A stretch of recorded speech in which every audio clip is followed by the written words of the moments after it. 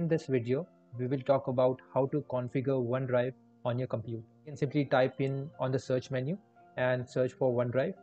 And if you see this app, you can simply click on it. It should open this application, the same screen which you see, if it is not configured on your computer. And it will prompt you to enter the email address and password to login. So we'll proceed with this right now. So I will click on sign in to sign in with my account, which has a OneDrive storage associated with it.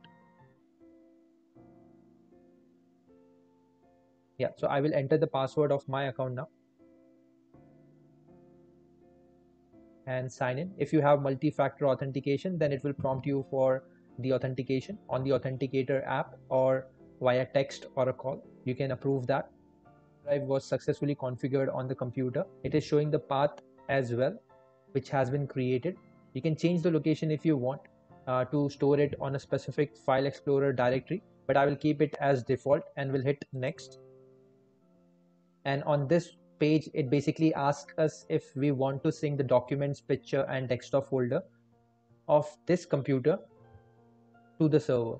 So what it will do is it will gather everything on the computer and then upload it on to the OneDrive, which is associated with your account. Now I will not do or initiate any backup. So if you want to cancel it, you can simply toggle it off and click on next and next again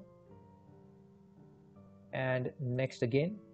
If the status of it is showing the cloud icon, that means the file is not on your computer, but you can click on it and it will then download it, and then it will appear as this green checkbox.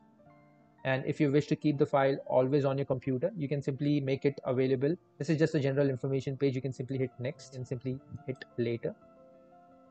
And there you go, it has been successfully configured. If you click on this open my OneDrive folder, it should open the file explorer showing you all the files which is there on the server. These are all the folders which are present in my OneDrive. You can see that here as well, and these are the cloud icons which we just discussed.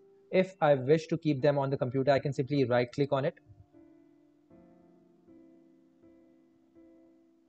and then select this option to always keep on this device. What it will do is it will download the entire content of the folder onto the computer, and it will be available even when the OneDrive or my computer is offline.